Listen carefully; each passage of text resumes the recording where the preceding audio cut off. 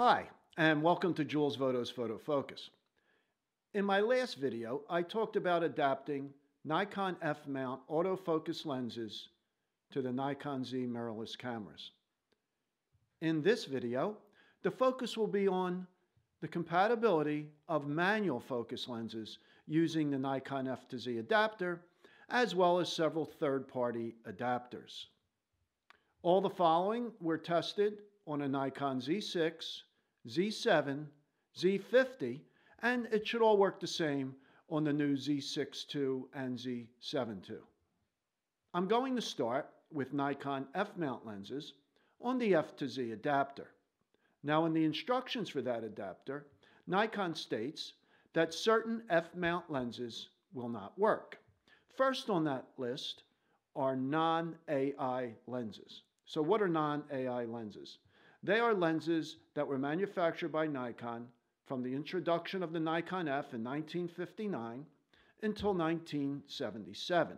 Now in 77, they didn't change the mount, but what Nikon did, they changed the way the lens mechanically communicates aperture information to the camera. And those lenses are called AI lenses. Now you will also see in the used camera market AI'd lenses. Those are non-AI lenses that were converted to AI. I tested about 10 non-AI lenses on the FTZ adapter, and they all mounted fine, including one that was manufactured in 1960. They work exactly like the later AI and AIS lenses. If you have a non-AI lens, just proceed slowly when mounting it, and if you encounter any resistance, just stop. Most manual focus Nikon lenses do not have a CPU. All the autofocus lenses do. The CPU communicates things like aperture and focal length to the camera.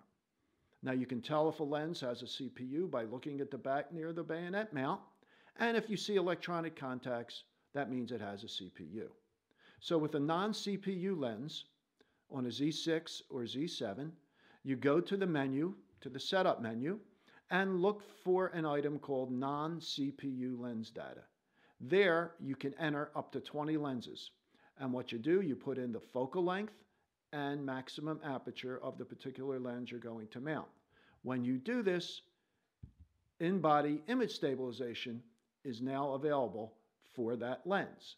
Now the Z50 doesn't have that menu item, and of course it doesn't have IBIS built in, but you can still mount a manual lens without a CPU on the FTZ with the Z50.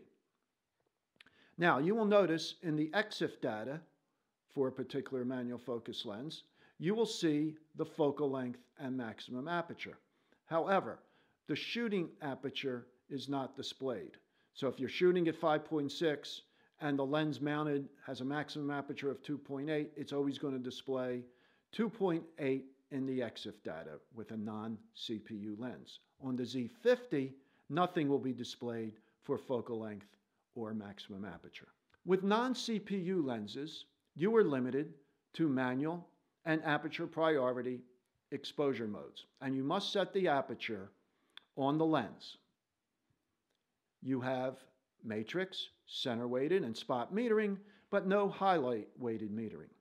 Now, if you're in manual exposure mode, you have no exposure scale in the viewfinder or LCD, so you set exposure either using the live histogram, or if you have custom setting D8 in the Z6 or Z7, apply settings to live view, or custom setting D7 set on the Z50, you can just adjust exposure till it looks right in the viewfinder or LCD. In aperture priority mode, if you set exposure compensation, the exposure scale will appear showing the amount of exposure compensation that you set. As far as focusing goes, you only have focus peaking and magnified view. The other focus aids, such as the electronic rangefinder and the focusing point turning green, will not work. Now, one of the best, most accurate ways to focus is to place a focus point of the area you want to be in focus press the plus button several times on the back of the camera to zoom in to that selected focus point. Now, a better way to do this, an easier way to do this, will be to program your OK button to zoom in 100% to the selected focus point. So you do that, you press the OK button, zoom into 100%, you focus, press the button again, it takes you back to the full view. I tested a bunch of manual focus Nikon lenses as well as one old F-mount Sologar lens, and they all work the same, whether non-AI, AI, or AIS. I only tested one manual focus CPU lens, the Zeiss 25mm 2.8 ZF2. Now Zeiss, Samyang, and several other companies make manual focus CPU lenses. And with CPU lenses, the aperture must be locked down to its minimum. In this case of the Zeiss, it's f/22. If you don't do that, you'll get an error message in the viewfinder or LCD, and you won't be able to shoot. Now you have all your exposure modes: shutter priority, aperture priority, program, and of course manual. And when in manual exposure mode, you have that exposure scale in the viewfinder. You also have matrix, center weighted, spot, and highlight weighted metering. You have focus peaking and the ability to zoom in to the selected focus point.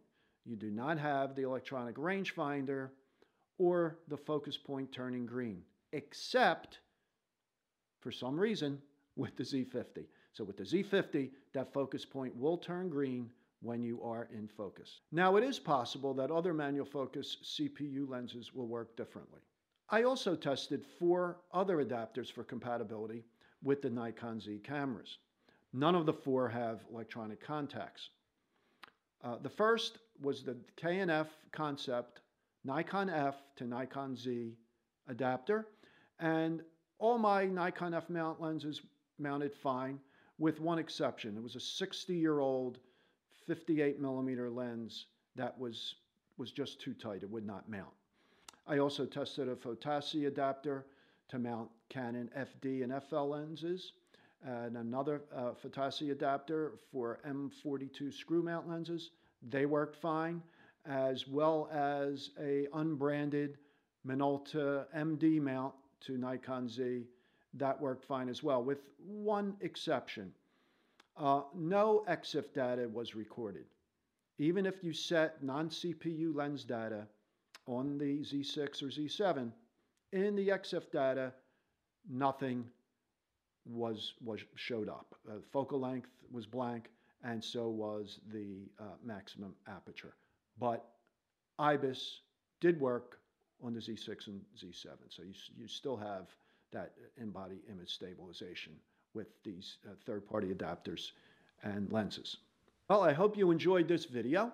If you did, please give it a thumbs up and subscribe to my channel. And don't forget to tap that bell so you will be alerted anytime I publish a new video, which I will be doing every Wednesday morning. And please let me know if you didn't like it as well. My next video will be on why I like using manual focus lenses on mirrorless cameras. So thanks for watching.